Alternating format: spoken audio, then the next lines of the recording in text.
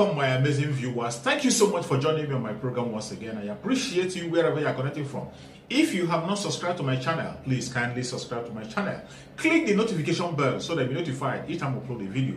You will be among the first to receive it. Thank you so much and remain blessed. Whenever you look my video, whenever you watch my video, share the video to all platforms. Share it to family and friends. Share it in your WhatsApp group so that people can get information on what is happening in the contraption called Nigeria, mainly against the Biafrans, against the Duduas, against the indigenous people in the contraption called Nigeria. I try as much as possible to set the record straight. I don't preach hate speech. I don't speak against people. I set the record straight. The only important thing I do here is to make sure that the plight of the people remains on the front burner and the world will know the true story of what is going on in the contraption called Nigeria. Indeed, it has been a challenging week for Kaduna State with severe terrorist attacks, and the bandits wreaked havoc in that state as well. First, the terrorists attacked the Kaduna International Airport, killing one person. 48 hours after, an Abuja-Kaduna bound train was attacked and 8 passengers were killed. And the next day, there was yet another incident on the same route. And just as people were coming to terms with all these attacks, Ngwabulu's community in Jukun local government area was invaded by terrorists, leaving 2 persons dead and several others kidnapped. So what has happened to intelligence gathering? Why has it been difficult to be more proactive than being reactive? To look at this tonight, we have a retired principal Staff Officer of the DSS, Mr. Shea Adetayo. A pleasure having you with us on the news at 10. Good evening. Now, how would you see the combination of attacks all happening within a week?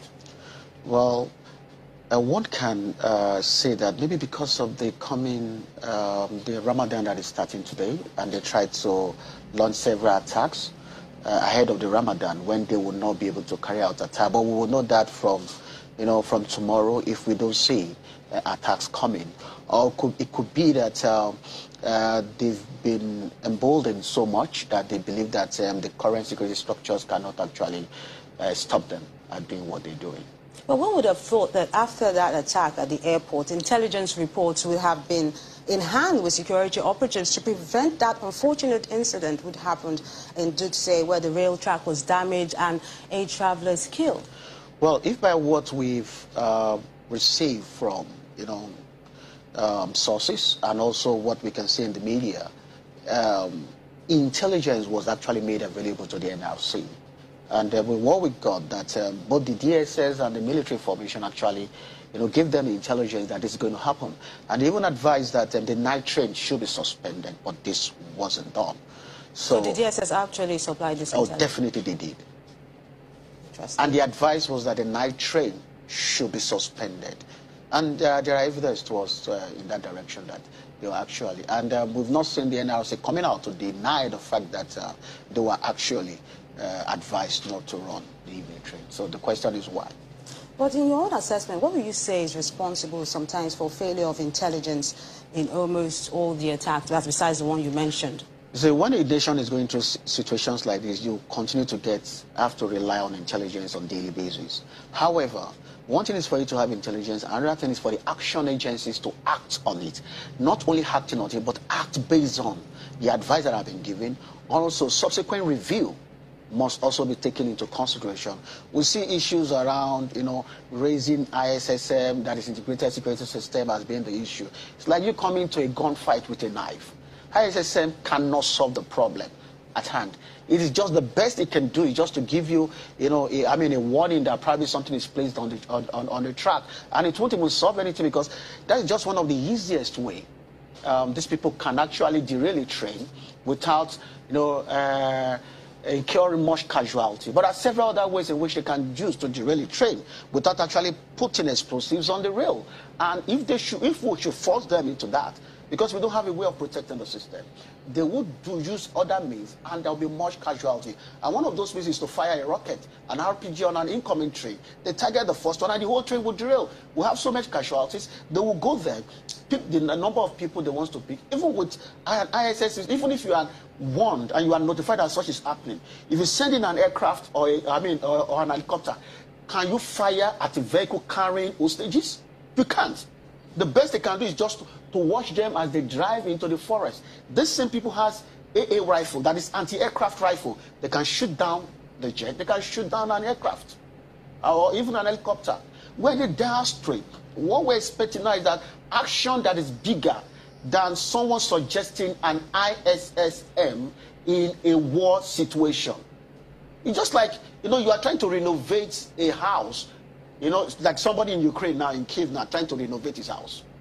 Of what value is the house renovation when your town is you know, undergoing a war? I mean, facing a war, shelling from Russia. So that's the situation we have. ISM can work on Lagos Ibadan, because the challenge on Lagos Ibadan rail is not the same with the environment in Kaduna. Environment in Kaduna is a war situation, and the earlier we declare a state of war in those areas, and government should activate protocols a country used to activate when you are in a war situation and deal with the situation. All this one is more or less like a cosmetic approach, and we're just window dressing, and it will not solve. Another attack will come. Even put ISM in ISSM on Kaduna, they will still attack it. These are people that are emboldened enough to attack a military formation. Now, NDA has solid response asset on ground. They knew, and yet they attacked. It means that they don't care whether you respond to the attack. They will do what they want to do. 10, 15 minutes, they are out. So is there a way we can rejig the intelligence network to make it more effective? The problem now is not about intelligence. Okay, what's it's the about problem? what we do with the intelligence that we have.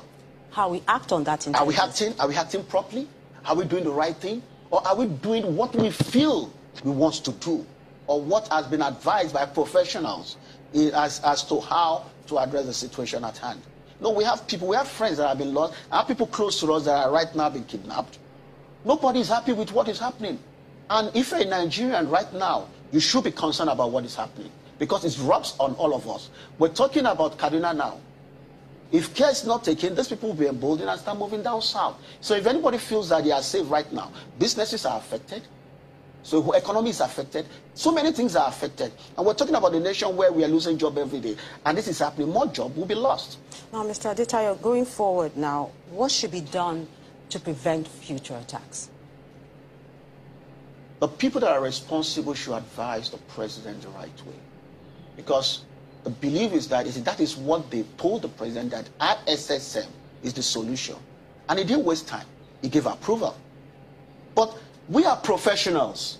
ISSM is not something new. It's just a bunch of sensors and cameras and a system where people monitor those sensors, and then you have a notification system where you can trigger action agencies to respond. That's all. Chevron, oil and gas companies, big companies have that in Nigeria. Go to the oil and gas in Niger Delta. They have that. It's not a big deal. It's not a rocket science. It can't solve the problem. So what can solve the problem? What we need to solve the problem is that we need to actually deal with the issue. There's a war situation. We're having people with capabilities to wage war against Nigeria. They are waging war against Nigeria. Let us meet them fire for fire, law for law. We need to create an enabling environment for the military to be able to thrive. Under this condition that we have, the military cannot thrive. They cannot be able to launch the adequate response to what we have. Mr. Sheyi Adetayo, a retired principal staff officer. Thank you so much for your patience to watch from the beginning to the end. I hope you have learned something from the video you have just watched. The video you have just watched is to bring information to your doorstep and for educational purpose. It is not to demonize anybody. Let us watch continuously and see who can be able to make a sense out of every nonsense we are seeing. We must continue. We move.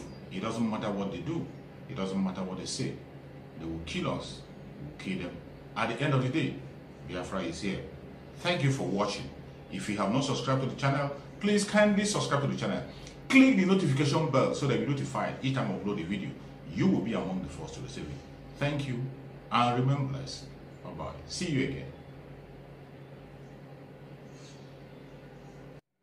again.